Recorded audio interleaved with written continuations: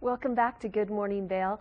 Peter Suneson has stopped by. He's the Community Outreach Coordinator for the Walkie Mountain Science Center. Good morning, Peter. Good morning. Thanks for having me. Thanks for coming on. Tell everybody just quickly, what is the Walkie Mountain Science Center? So Walkie Mountains, we're a 501c3 not-for-profit natural science and sustainability organization. So we focus on everything sustainable, everything environmental. You know, we take folks outside. We're in homes looking at energy efficiencies. We are kind of the one-stop shop for sustainability and natural science in the Eagle Valley. And you have programs with school kids, you have programs with adults, and your main campus is in Avon, but you have a couple little satellite locations as well. Correct. So we're centered out of Avon. We also operate the Nature Discovery Center up top of Vail Mountain and the Vail Nature Center. Those are both closed for the season right now. We're kind of in that transition period. So if folks are looking to get out and looking to get off the mountain, new activity, stop by our Avon campus. We do a free nature walk every day at 2 o'clock. Free admission to come check out the facility.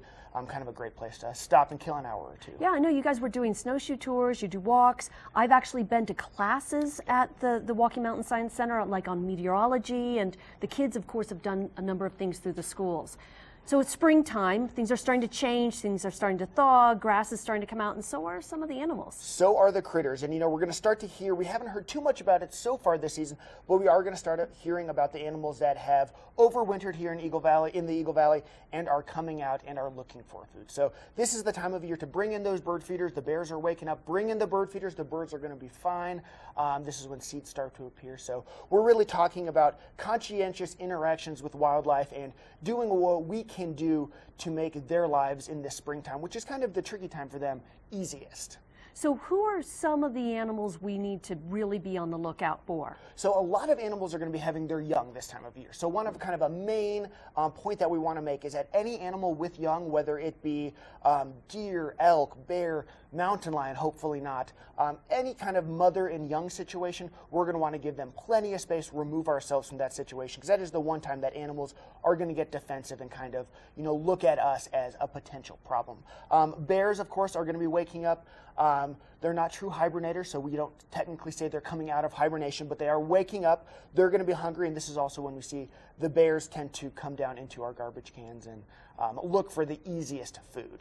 There also are trail closures that you probably want us to respect, because this is areas where deer or elk are calving, right? That's exactly right. So there are a lot of trail closures that are going to go into effect here coming up in the next week or so.